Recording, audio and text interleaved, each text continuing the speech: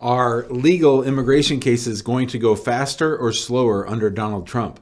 Hi, I'm Jim Hacking, immigration lawyer practicing law throughout the United States out of our offices in St. Louis, San Diego, and Washington, D.C.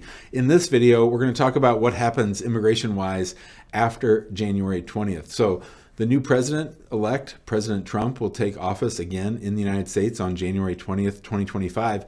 And everybody is calling me, asking me, emailing me, texting me, wanting to know, Jim, is my case going to go faster or slower under Donald Trump? And I'm really a little bit surprised by the question. A lot of people seem to be surprised to learn that Donald Trump is concerned not only with illegal immigration, but legal immigration as well. You have to understand that during the first Trump presidency, cases that used to take 3, 4, 5, 6 months ballooned to 18 months, 24 months, 36 months. Cases that we would file to try to get a spouse here from overseas used to take 6 to 12 months. Now you're talking 2 years, 2.5 years. And of course, Joe Biden, Alejandro Mayorkas, and Antony Blinken did nothing over the last 4 years to try to make those cases go faster. I mean, nothing. So now you have the 4 years of slowdown under Trump, where he gutted the State Department, where he tried to take resources out of USCIS and use it for fraud detection, denaturalization, even building his stupid wall down in Mexico. These are the kinds of things that he did last time, and it led to monumental slowdowns. The deportation courts are backlogged.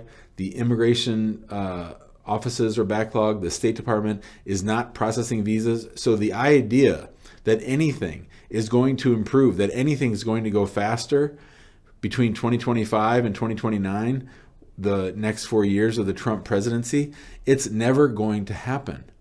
They are simply going to slow down the entire process. The amazing thing is they want to speed up deportations and slow down regular processing by legal immigrants, people who have every right to file for an immigration benefit. So if you have an asylum case, if you have a citizenship case, if you have an I-130 petition for a family member overseas, these are going to all slow down.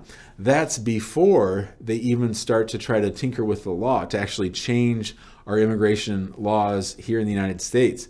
They can just work within the system that they have to slow things down. What does that look like? Well, it means extra scrutiny. They want to have a fraud officer review every case looking for fraud, even when there's no indication of it. They want to require an interview on every single case. It's all designed to slow down legal immigration to the United States, and that is ultimately what they're after. They want to make America white again. They don't want people coming here from non-European countries. They think that the diversity visa went too far, that chain migration went too far. They don't want to just stop people at the border. They want to stop everybody from getting immigration benefits. It's really crazy given the fact that we have baby boomers aging out and leaving the workforce. We're going to need people here in the United States. And of course, that's not the only benefit that immigrants bring, but it's a big one. We want to be able to have employers be able to staff their companies with the employees that they need. And if Donald Trump's draconian laws and approaches to immigration either purposely kick people out of the United States or scare people from coming to the United States, it's going to have a really bad effect on our economy, and it's going to have a really bad effect on the overall immigration process. So you'll see that there'll be a lot of changes made to our immigration policies, but it'll all be designed to slow down immigration to the United States, not speed things up. So if you're thinking about applying for an immigration benefit, you should do it before January 20th if you're eligible and if you can.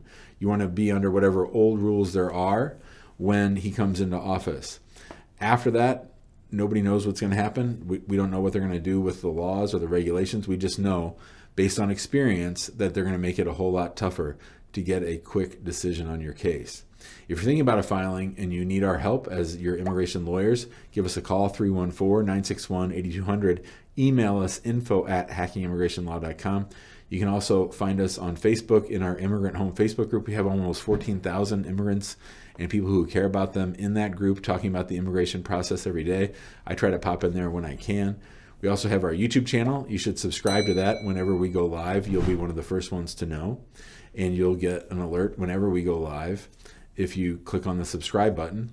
If you want to get in the waiting room to ask me a question when I go live, you can Text the word SHOW, S-H-O-W, to 314-470-3300. Finally, if you're not following us on TikTok, @ImmigrationHacking. Thanks so much, and we'll see you next time.